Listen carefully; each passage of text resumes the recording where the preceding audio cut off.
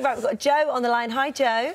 Hiya. Oh, my gosh, this is like my worst nightmare, what you're about to describe. So this is back in '94, and you were on your way to the honeymoon. Where were you going?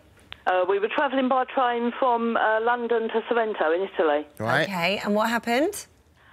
We got on the ferry at Dover, happily sitting there, and Mark, my husband, says, what did you do with the tickets?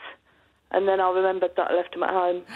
So and this is the tickets for the whole trip? And this is the tickets for the whole trip from Calais right the way through to Sorrento. The overnight sleeper and everything, the whole lot. God. What did you do?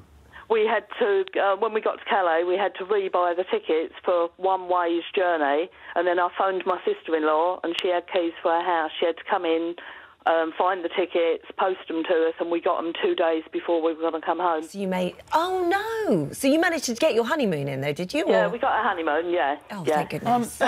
Joe, whose responsibility were the tickets? Oh, mine. Oh, Joe. Were they? Joe, if anyone ever asks you that again, deny. OK, you need to be less honest. And you were... I don't forget anything now. No, I'll bet. You said you didn't speak for the first 2 days of the honeymoon. No, we didn't. Yeah. Did you make up? Yeah, we conceived my daughter on the third day. Yes, they did then. Well, you don't need a ticket for that.